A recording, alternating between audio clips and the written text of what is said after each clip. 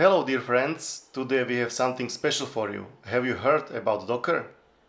It is a software which allows running independent containers within a single Linux instance, avoiding the overhead of starting and maintaining virtual machines. Containers are focused on one single application, so everything that you package inside of an image and everything you get to run inside of a container is destined just to provide the bare minimum necessary resources, libraries and dependencies for that specific app. And this is why Docker is sometimes considered a technology for packaging applications. You may wonder how difficult it was to get Docker running on Tachyum. Well, Docker is written in Go language, which was designed to improve programming productivity in an era of multi-core and network machines. Our compiler team had to port Golang's compiler, assembler and linker for our architecture.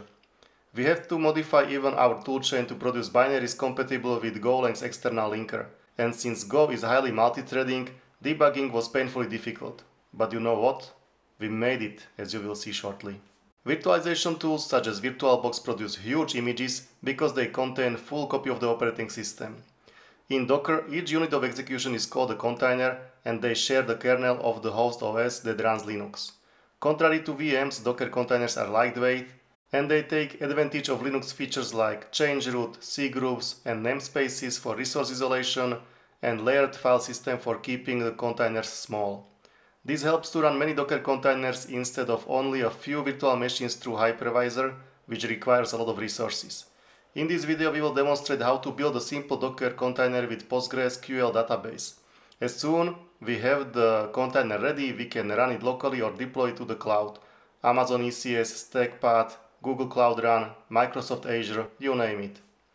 Now let's switch to vast emptiness of the Linux terminal.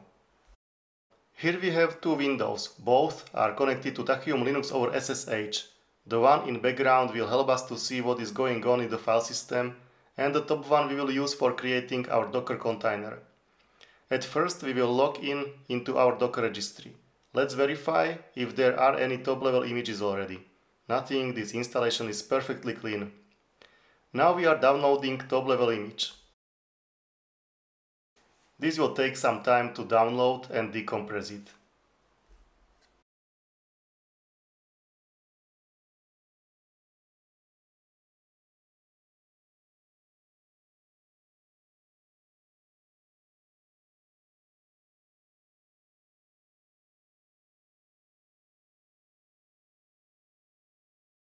Nice, let's run it and see if it has PostgreSQL installed so we could create some database.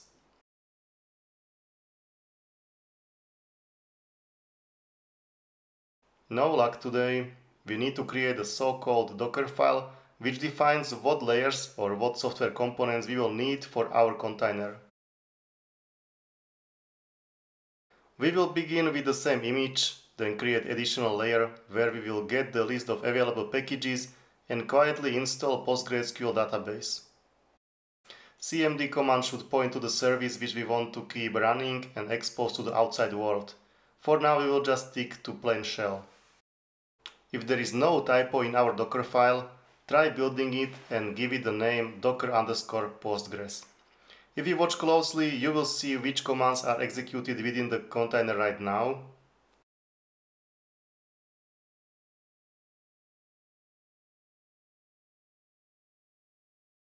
And seems we are ready. Let's run it in interactive mode, but this one with slight change. We will map a folder where the database will be stored within the container into our file system.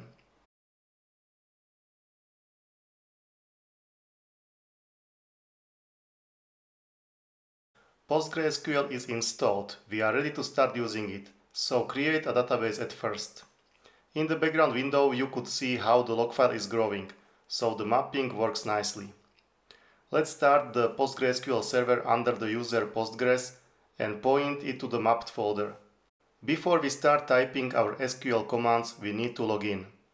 Now travel back in time to your early days of IT career and first failed SQL queries. Oh, sweet memories. This table will have 3 columns: name, age and address. Let's insert something there and check if this freshly created table exists.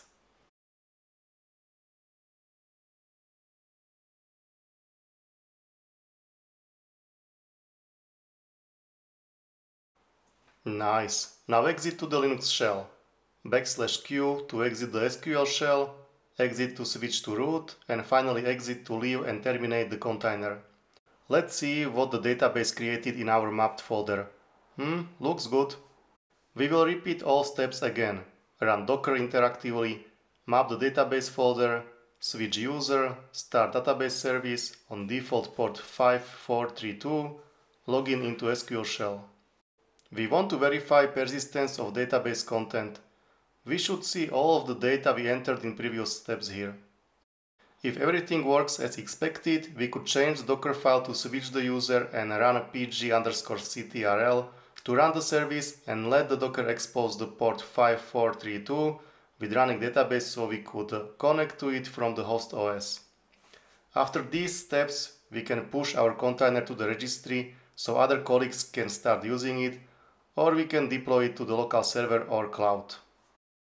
And this is all. We demonstrated not only the Docker, which became the industry standard for deploying server applications run seamlessly in our architecture, but we have also shown that we have full support for applications written in Go language. Thank you for watching.